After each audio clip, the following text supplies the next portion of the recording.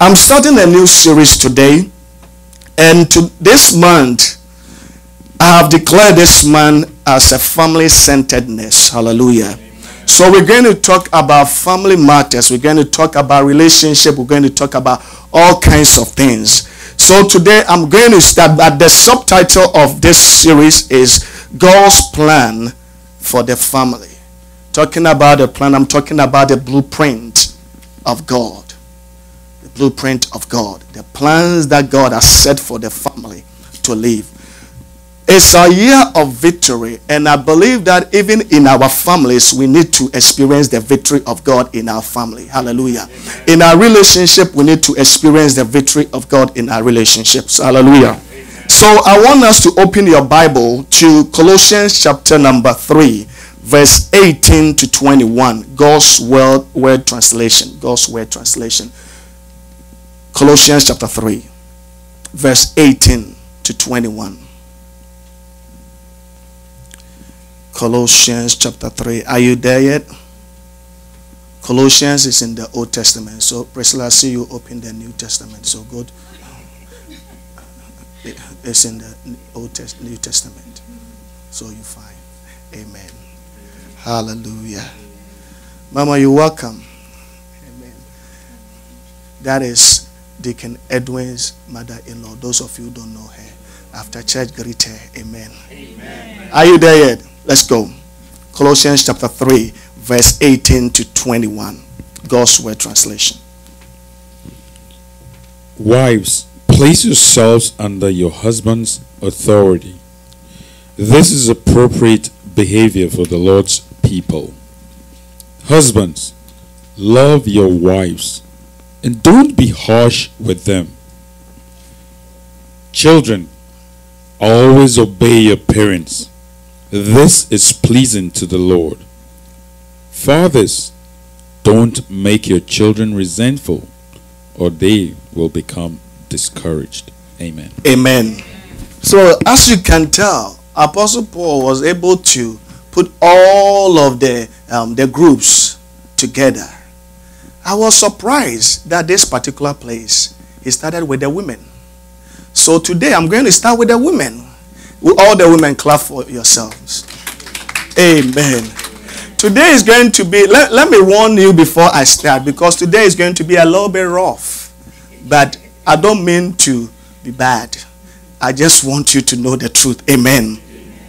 I told the people in Lawton last Wednesday, there was some point that we were talking about. Say, don't worry, I'm starting a new series, so it will be in there. Hallelujah. So fasten your seatbelt. Amen. If you decide to build a house, the first thing you need to get, or after getting all the money, gathering all the money that you need to build a house, the thing that you need is an architect. And when you find that architect, you will ask him, or you will tell him the kind of building that you need. I remember those days in Ghana, the time that we were doing this kind of job.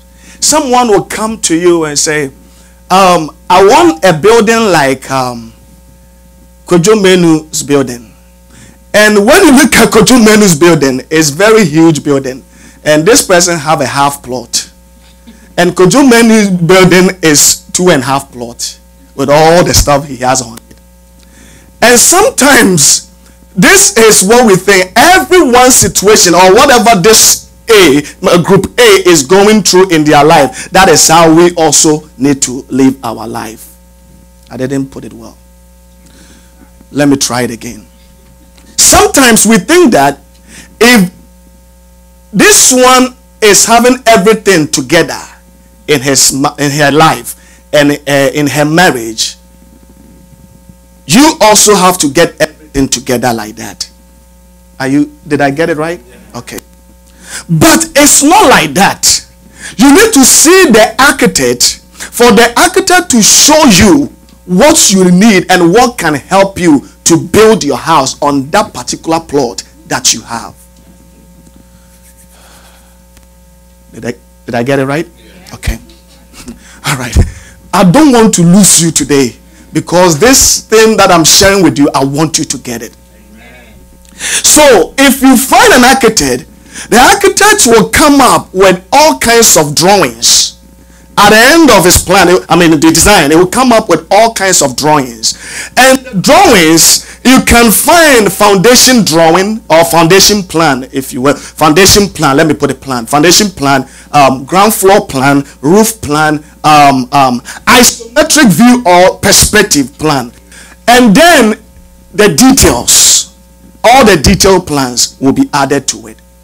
Now, after the perspective plan and all the drawings that you have, the most important thing, or the one that makes the client look so happy or make them so happy, is the perspective and the isometric view. Because for that one, he will be able to see how the building will look like. So when they are looking at the floor plan, it looks like something that it doesn't make sense to the person. But when the person look at the isometric view or the perspective plan, it looks like, oh, this is a nice house. Sometimes for you to get to that level, you need to work on the floor plan before you get to it. It looks like you don't understand. Can you put my drawings on the screen so I can be able to explain things to my wonderful people here? Okay. So when you look at the screen, the first one on the top is the floor plan. And this one is isometric view. Now, on the isometric view, you will be able to see the back of the house and one side of the house and also the top of the house. That is us. So when you see this looks so beautiful. It looks so, oh, my house will be nice. But for you to get this house over here, you need to start work yourself from the plan. Do you get that? Yeah. Now, on the plan, you can see there's two windows. Can you see from the screen here? You can see two windows all the way at the back over there. That two windows is over here on the screen here. Now, if you decide that this is the plan that the architect has given me and this is the isometric view, and on your doing the construction, you decide that for me, I don't like those two windows. I would rather put the round window over there or bay window over there. It will be a building, all right, but at the end of the day, it won't be the one that the architect gave you. I don't want to lose you. Did you get that piece? So, in the same way, our relationship, our marriage, our family, there is a plan that God wants us to follow. The isometric view and the perspective view of our life, of our family, of our relationship, our marriage, is the happiness and joy in the marriage. Everybody want happy. Everybody want to be happy in their marriage. Everybody want to see a relationship doing well in their life. Family getting along. Everything working for us. But for us to get to that happiness and all those enjoying moment and all the good stuff in the marriage, we need to first work on the plan. So, Apostle Paul was trying to get the Colossians to understand certain principles in life. If you are a Christian, there's a way you're supposed to live your life. And how you live your life is to, number one, according to Apostle Paul, you have to do good. He was trying to explain certain things, like a simple thing like do good, love one another. But when he gets to this particular place, he says, verse chapter 18. It says, wives, place yourselves under your husband's authority. This is appropriate behavior for the Lord's people. So that is my point number one. So my point number one is, wives, submit or place yourselves under your husband's authority. Why? Because this is appropriate behavior for the Lord's people. If you are a Christian or a believer, you cannot say, for me, I will live anyhow in my marriage. After all, this man don't deserve my respect. He doesn't qualify for me to respect him. But if you behave that way, you are deviating from the plan that the architect has given you. The architect is God. And this is what God wants you to do as a wife. Today we're going to deal with only the women. Next week we will talk about the men. Now, if you're a wife here, make sure you get your husband here next week. Other than that, it won't be fair. Hallelujah. So get them here next week for them to hear their part. But today we're going to deal with the women. Amen. So we're talking about submission over here. So in Ephesians chapter 5 verse 22, the Amplified Bible says, wives, be subject to your own husbands as a service to the Lord. I like the way Paul was explaining this in Ephesians than the Colossians 1. Over here, he's saying that you need to submit to your own husband. I like the way he put their own husband over there. What I'm trying to tell you is, some of you, it's easy for you to respect your bosses at work. You will get there and say, oh, can you give me some a cup of coffee? Oh, I'm at your service.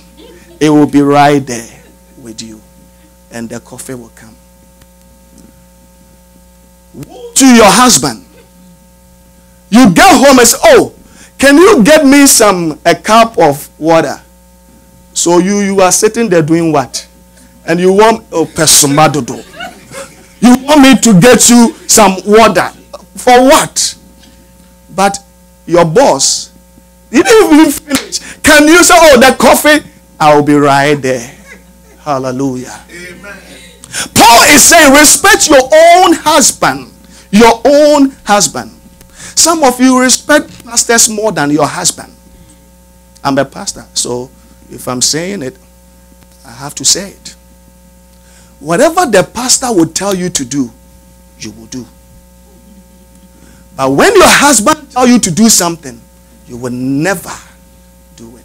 And sometimes your husband have to take you to the pastor for you to listen. Hallelujah. I already apologize that today is going to be a little bit rough. So forgive me. Amen. So it says submit to your own husband. Why? Because it's a service unto who? The Lord. So once you are serving your husband, what God is saying is that you are serving God himself. If you refuse to serve that husband, you are not serving God. I like the way you are looking at me. I'm not feeling intimidated at all. Listen, Kashi. When I get home today, I'm in trouble. But listen, you have to make sure that whatever you are doing, you don't see it like you are doing it for that man. Because over here, the Bible is saying, when you are serving your husband, you are serving God.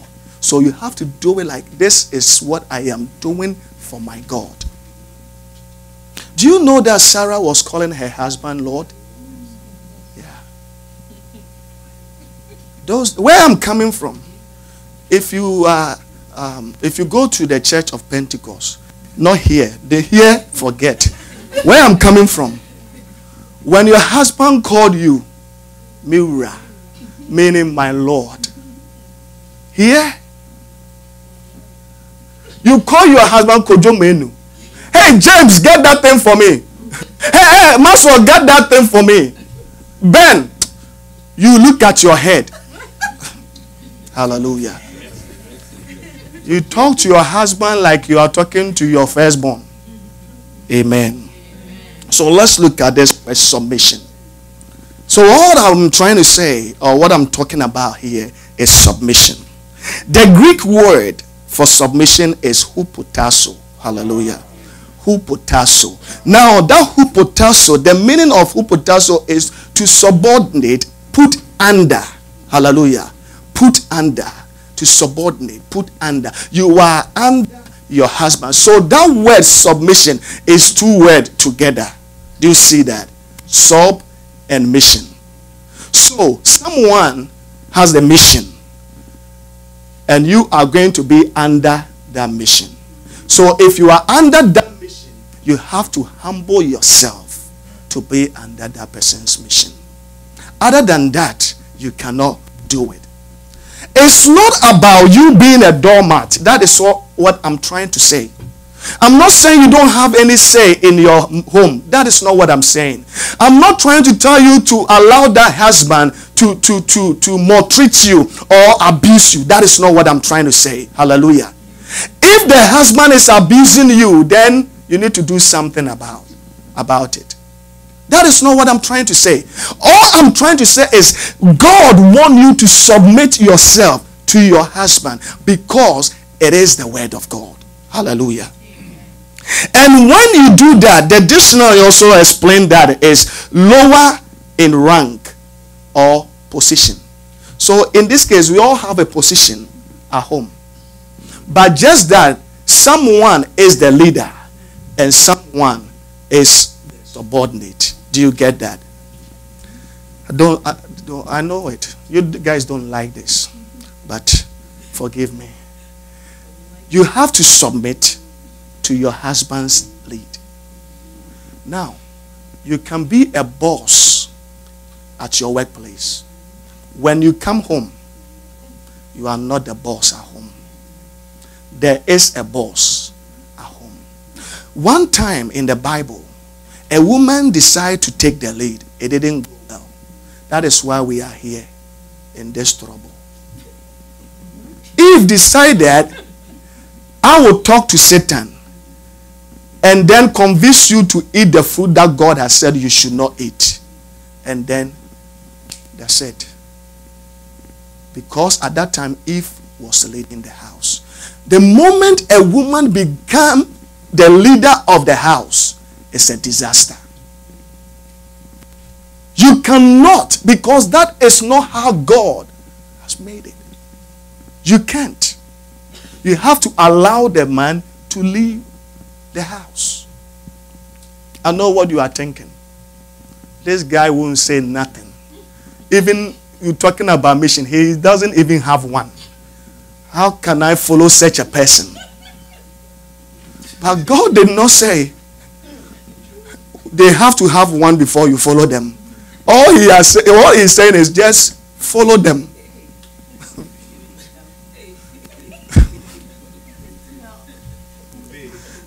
This is why I like preaching, because you can ask me questions. If it's Sunday school, you ask me, Pastor, about this one. This time, just keep quiet. Let me talk. Hallelujah. Amen. So all God is saying is, whether your husband is good or not, just follow his lead. Amen. But the thing is, if it's contrary to the word of God, then you have to be careful. Amen. That one is clear. God exhorts women to voluntarily follow their husband's leadership. Because if you don't, you are not helping your own self. Hallelujah. And some of you, instead of following that man, you keep talking, you keep pushing him. You try to change someone who has grown up to this time.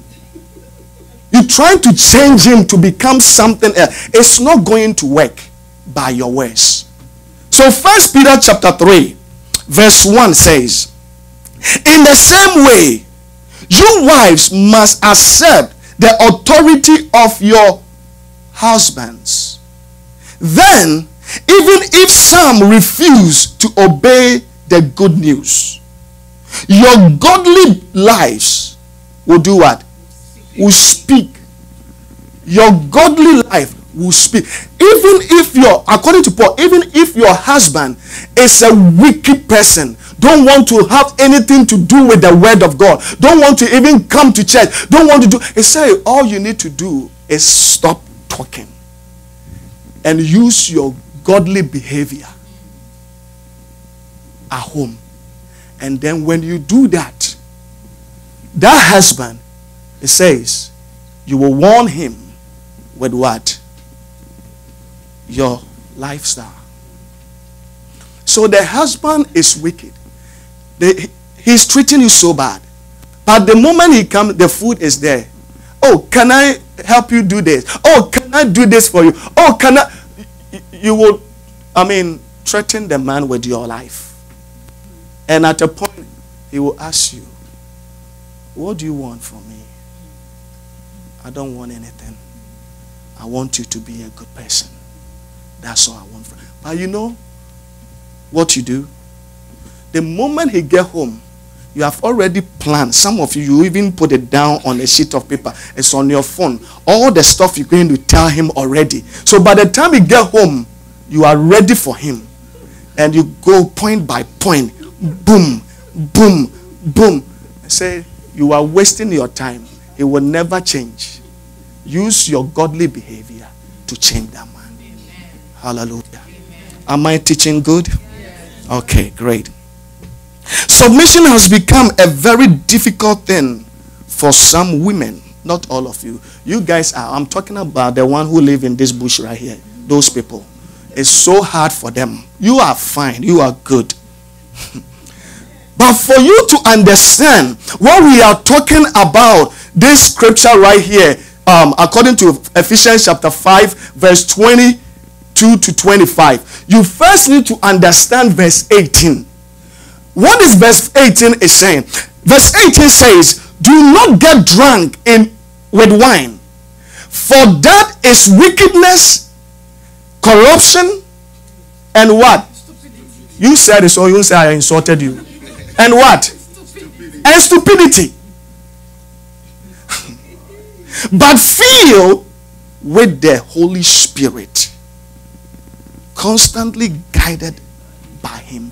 Now, you may think, why this scripture? What does this scripture get to do with wives submission to their husband and all that? What it's trying to tell you is, if you can submit to your husband, what you need to do is to allow yourself for Holy Spirit to dwell in you. You have to be a Holy Spirit. Listen, when a woman comes to church and whatever you tell the woman, she doesn't do it, and always trying to fight things in the church, that woman fight their husband at home. It's just that is what you have to understand. The moment you see a woman in the church, everything they have something to say about, they want to fight about things, they fight their husbands at home.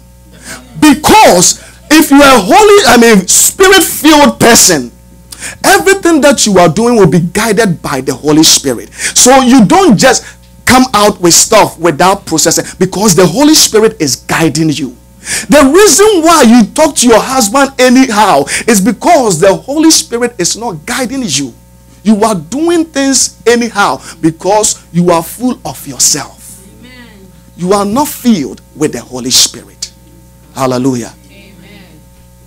But if you can allow write this one down. If you are filled with the Holy Spirit and allow him to guide you, then submission and loving will not be a problem, including the man. Loving your wife, that is so, we'll talk about it next week. Loving your wife, that is so difficult. If you are filled with the Holy Spirit, it will be so easy to love that woman. Even if that woman does not respect you, if you are filled with the Holy Spirit, it will be easy to love that woman. Hallelujah. Amen. That one is next week. We'll talk about that next week. So men, don't laugh too much, because next week is your turn. And all of you, I will make sure you are here next week. Amen. Hallelujah. The word of God makes us to understand that when submission become a trouble, we ourselves need to, try to work it out. Make sure that it is something that we are doing. It's not for man, because it's a service unto God. Hallelujah. When we are when we are serving those men, that husband is a service unto God. Hallelujah. So let's see for Ephesians chapter 5 verse 23 and 24. Ephesians chapter 5 verse 23 and 24 says, "For the husband is the head of the wife, as Christ is head of the church, himself being the savior of the body." Verse 24. "But as the church is subject to Christ, so also wives should do what? Be subject to your, read it with me, to their husband. See, when you say it, it will be easy to do it. The church are submitted. I like the way you're laughing. The church is submitted to their to Christ. So wives should submit or subjected themselves to their husband. Hallelujah. You see the way that when you are coming to church, you are so in a hurry to come to church. It's a good thing to do. You love God. But all these things without respecting your husband at home, it doesn't make any sense. Hallelujah. Amen. Because God is a principle God. Whatever that we need. Next week I'll tell you guys, the men, some of you, your prayer has even been hindered. God has refused to hear your prayer. I will talk about it next week. Some of the blessings that you are not receiving is because you are not obeying simple instruction that God has given you. If you begin to serve that man and begin to do all the things that God is asking you to do in your home, the marriage will get better. Amen. All those fights will stop because they are not God. Listen to this. I said because they are not God. If you are doing your part that God has commanded you to do, God knows how he can get them to listen to you. Because they are not God. But the reason that they are not doing what you want them to do, because you are deviating from the plan that the architect has given you. Do you get that? Yeah. You are not working with the plan. You have the plan all right, but you refuse. You are cutting corners. When you have to cut it straight, you cut it round. Where you have to cut it round, you are cutting it straight. Because of time, you don't have time to do anything. And God is saying, you won't have the perspective, the isometric view, which is the happiness in your home. Hallelujah. Amen. Respect that man. Again, how can I respect someone who don't deserve my respect? How can I respect or submit to someone who don't have what it takes? Hallelujah. Have you been in a traffic that there's a car in front of you before, and that car is not going anywhere? It's parked in front of you, and you are behind that car, and what you are doing is just blowing your and then you saying all kinds of things, insulting that car, and the car is right there in front of you. All the noise that you are doing in your car is waste of time, because that car is parked. The only thing you need to do at that time is to get down from your car and go and ask the driver, do you need some help? At that time, the only thing that the driver needs for the traffic to flow is someone who will help him to push that car aside. What you need to do to help that husband that you think is not doing anything is for you to help that husband. Bible says you are his helpmate. Say, I will give you your own helper. Someone who will help you. And that is your husband. Say, for this, a man will leave his father and mother and then join to his wife. And then the wife will help the man.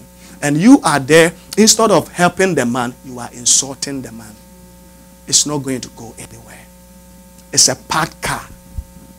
Unless you get down and help the driver to push the car.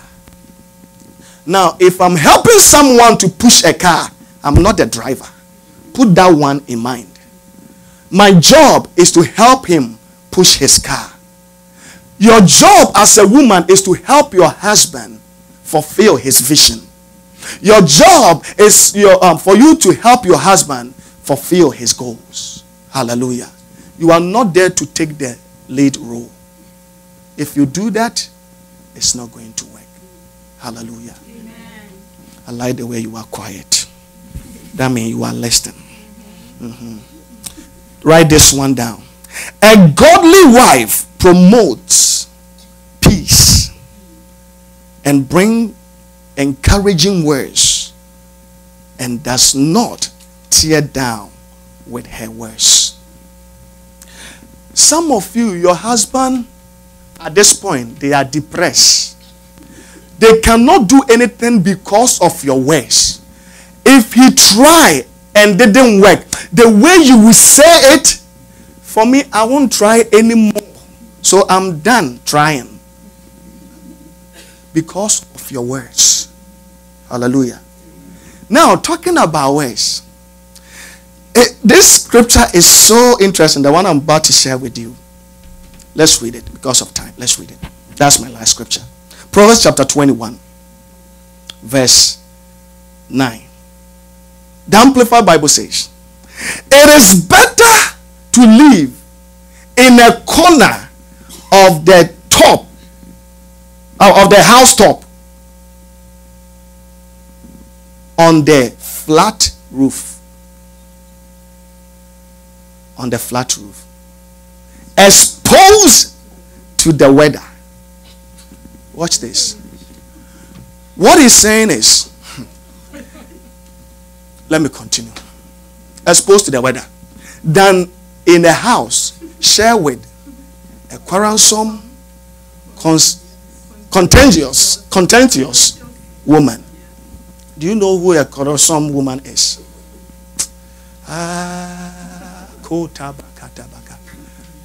They can talk from morning to evening. The problem started in the morning. And then you decide to go to work. You thought it's over. And on your way to work, they will call you. We didn't finish what we were talking about. And then they will continue. Okay, I'm at work right now. I got to work. She knows your break time. She will call. I'm sure you are break. Let's continue. When you get home, she will continue. Bible says it's better for you to go live on top of the roof than to leave the home, the same place with that person. Because that person will kill you faster than on the rooftop. That is what the scripture is saying. If you stay the same place with that person, he will kill you faster than the rooftop. The reason why some of you, see, the 66 traffic, sometimes it's not because there's a wreck or there's construction. Some people just don't want to go home. They don't. Because if they get home, there's a woman there who is going to start. So he will rather stay in the traffic than getting home early. It's better for you to stay at the rooftop. Now, how can you leave a home with your own husband and the person don't want to come home? Some of them, they will get home, but they will sit at the study room. They will sit on the computer like they are doing. They are not doing nothing. They just don't want to have anything to do with you. So they will rather stay in they will go to the garage. They will clean everything in the garage. It's not because they want to work. They refuse to stay the same place with you. Hallelujah. Amen. I'm ending this today. Allow your own husband to enjoy their home. Amen. Hallelujah. It is bad for you to behave like that as a Christian woman. It's not godly and it won't help you. And it's blocking your blessings because you are not following the plan that God has given you. If you follow that plan, you will have the end product, the happiness and the happy home that you want. Talking about, oh, my husband is boring. He don't want to talk to you. No communication. Why do I talk to you? If I say 1, you say 20. And everything you are right than me. I'd rather be quiet. Hallelujah. Take this from Uncle Dan. That this is a good advice. And it will help your marriage to succeed. Women, clap for me.